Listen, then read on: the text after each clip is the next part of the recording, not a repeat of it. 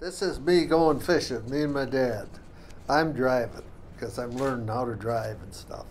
I came down this hill and then going on to Long Lake. I goes down this hill and when I hit the ice, there's about 2 feet that ice stays open or the muskrats keep that open. And I hit it a little too hard and the car gets out there and then the ice broke all the way around the car and the car went down. We knew how deep the water was, so we didn't get too excited. It came up through the windows. Well, then we rolled down the windows and we crawled out. But we didn't drive that car that day no more because we had to get it dried out. And that was the end of that fishing trip. Well, as you probably all know, my job was a flight engineer on a CH-47 cargo helicopter. I carried stuff from the Delta to the DMZ. I mean, you name it, I probably carried it. I'm pretty proud to say that they picked my aircraft out of 16 aircraft. They picked mine because they trusted me and they trusted my aircraft to pick up one guy you've probably all heard of.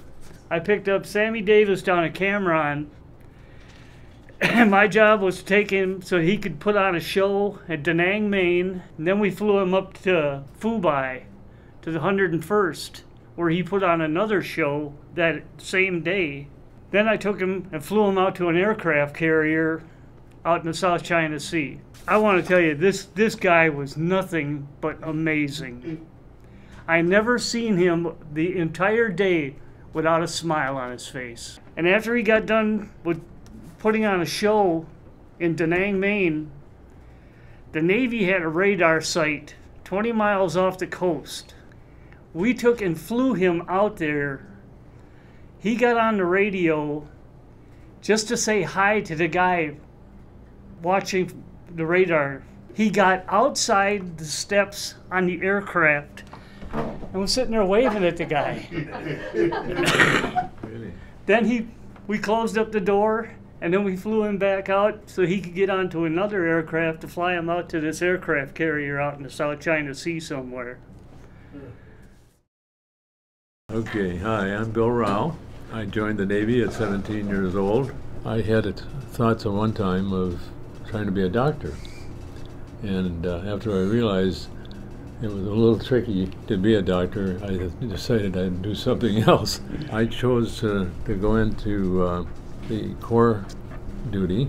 So anyhow, as we moved along and took Corps duty and all that sort of thing, we were sent to a facility where there was a dentist, a doctor, and 2 corpsmen. I happened to be one of the corpsmen. I don't know why they picked me, but anyhow, they did. We happened to be on duty on a weekend, and somebody came to the gate and said, my wife is going to have a baby. Is there a doctor here? And I said, no, there's a corpsman, and there's also a dentist. So what's your choice? You know, you can imagine a dentist saying there's no teeth in here. I mean, obviously. We decided who was going to drive and who was going to do the rest. So the dentist said to me, I'll drive and you get in the back with the lady that's having the baby. I had never seen the backside of or underside of a lady. You know, I was only 17 years old. I didn't know if it was going to come feet first, head first, or what was going to happen here. And with this young lady's help, it did arrive, you know, and it was everything worked fine. And thanks to God that it was there in His hands and not mine. You know what I mean? It was just one of those things that happened. The dentist said, "Well, we did it. We got down there at the bottom there." And they said, "Yeah, we did it." And I said to him, "Yeah, you drove down." And he goes, "What did you say, Carmen? What did you say?" And I said to him, I said, "You did a great job of driving." I realized at that time I was certainly in no position to create one of those things.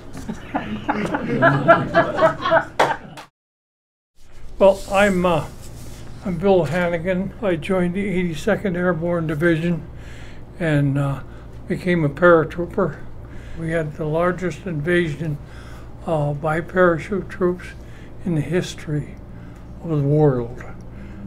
We jumped into Holland and attempted to end the war by crossing into Germany. And we came to the Wall River just north of Nijmegen. The river runs north and south. And over here are the Germans on this side. In the parachute operation included a jump into a town just north of Nijmegen. The British Airborne Division and the Polish Red Dog regiments jumped into a small town where there was another bridge, a bridge too far. Jumped right into a massive German retreat area, R&R area. And they really butchered them. So what they did, they got the British up here, the British on the road here ready to cross the bridge, but the Germans held the bridge. So they said they must get across that bridge and we've got to take it. They said, well, who are we going to get to do this? Well, the 504th Parachute Infantry Regiment. And the time got real short, and it was in the afternoon, broad daylight. They put smoke out there, but the wind blew it away, did no good. So we were lined up here in canvas boats and mounted the boats, went to the river. Now, these represent German entrenchments on the other side of the land. The current was so strong that when these boats were hit or somebody got hit and fell into the river, or the boat turned over after being hit by a shell, the guys would just wash away. There was nothing we could do. We were pedaling even with our butts of a rifle to get it across, because we were scared. Yeah. Really? Mm-hmm. Yeah. Yeah, I wasn't a fool. I knew when to be scared.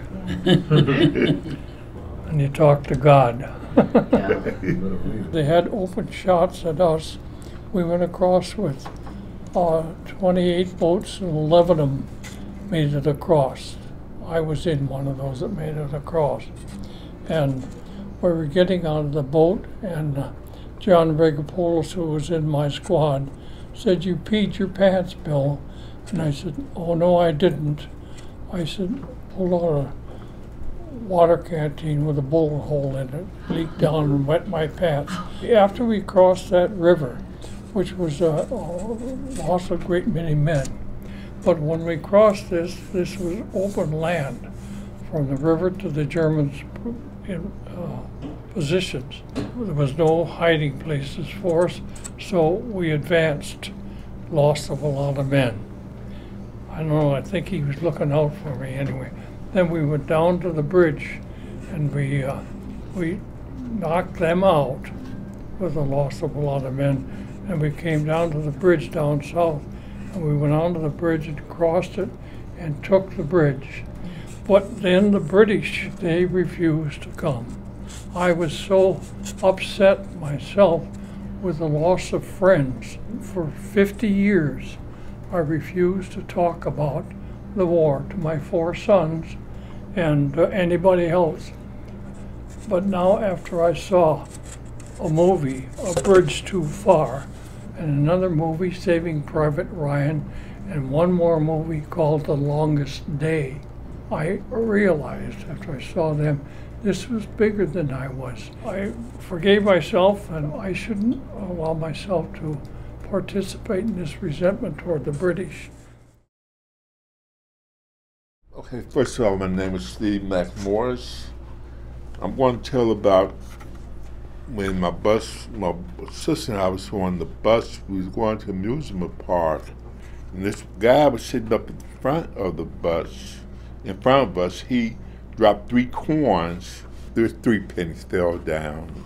Pennies were worth a lot of money, and my sister told me to get the money and keep it. So I told her, I said, well, no, I just went and tapped the guy on the shoulder and gave it to him, and he held his hand out, and without turning around barely, he said, son, I've been waiting for you. And wherever you go in this world, you always will have 3 angels. So the 3 angels he gave me, I named Faith, Hope, and Mercy. So they're in the room now.